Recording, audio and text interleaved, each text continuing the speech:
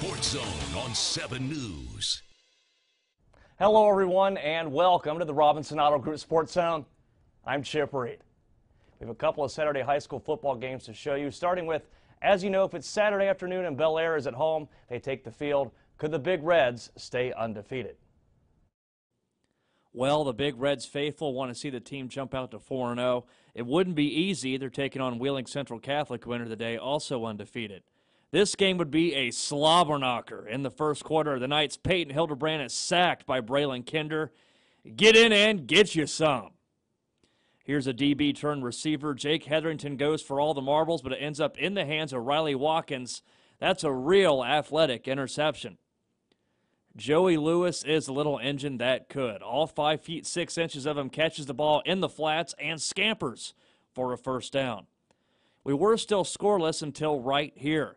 Hetherington scrambles looking for a man to throw to. I think he hit the right spot. Ray Pettigrew coast on into the end zone. Hooray! Ray! 7-0 Big Reds after the PAT.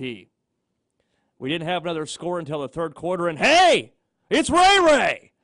Pettigrew gets 6 points this time by way of the turnover, and it's 14-0 Big Crimsons. The Knights made it interesting still in the third after a low snap. Hildebrand hooks up with Ratcliffe, who makes a tremendous grab in the front of the end zone, backpedaling over a defender. 14-7 will go on to be your final score.